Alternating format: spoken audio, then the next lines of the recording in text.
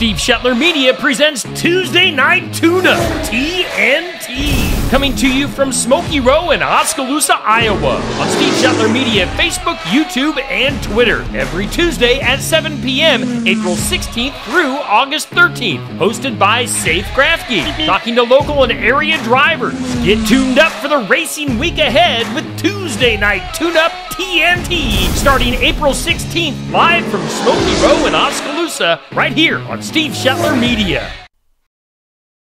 A skid steer is one of the most versatile pieces of farm equipment, but there can be safety issues, especially for bystanders. On Successful Farming Radio.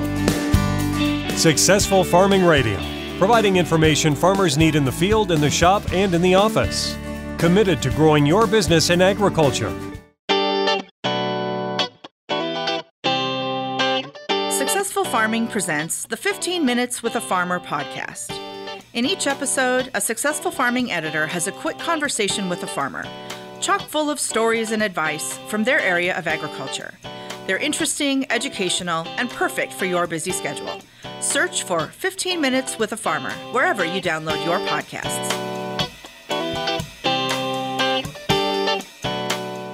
Any age, any make, any model. Any way you look at it, you can get the right part at the right price by stopping by the One Parts counter at your local John Deere dealership. Whether you need to replace a worn part or just need to stock up on maintenance and replacement parts, you can find it all at the One Parts counter. Knowledgeable, friendly staff will help you choose from genuine John Deere, Reman, or A&I parts. Do yourself and your machine a favor. Stop by the One Parts counter today at your local John Deere dealership.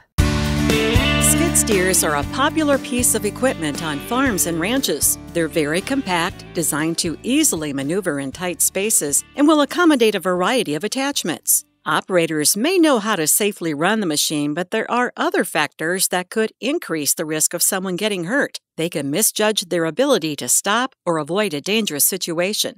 Aaron Yoder is an assistant professor in the Department of Environmental, Agricultural, and Occupational Health at the University of Nebraska. He says a lot of skid steer injuries happen to bystanders. Other employees working around the machine, and the operator's focused on what they're doing, and they don't see the people around them, and because they do pivot and move around quickly, they can oftentimes run people over. So making sure we keep people away from them, that's the biggest one in my mind. Skid steers perform the best on a hard, packed surface that's not concrete or pavement. Ice, mud, and slick work areas can limit traction and stability. The machines can tip over if they're carrying loads that are heavier than what can be safely lifted, and since they're so compact, their footprints are small, which affects the center of gravity. Traditionally, they're built with more weight on the back because that's where the engine's at. So when we're going over different terrain, one of the best mottos I've heard is you want the heavy end uphill. So if there's nothing in the bucket of a skid steer, you'd want to back up onto a trailer, up a hill. If there's a load in the bucket, then you probably want to go forward up the hill or onto a trailer and that sort of thing.